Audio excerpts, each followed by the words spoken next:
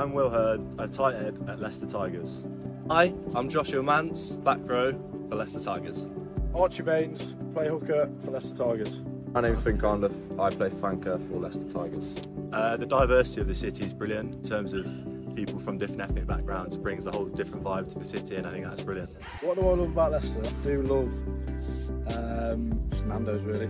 There's lots of things to do in Leicester, variety of things to do. Such a busy city centre, but you can also go out into the countryside and it's just as nice out there. I really like Foss Park, I think it's a great shopping centre, Market Harbour, and the Curb Theatre is also very nice as well. St Martin's Square is probably your go-to. There's a bit of everything there. You've got your breakfast spots, your coffee spots, your dinner spots.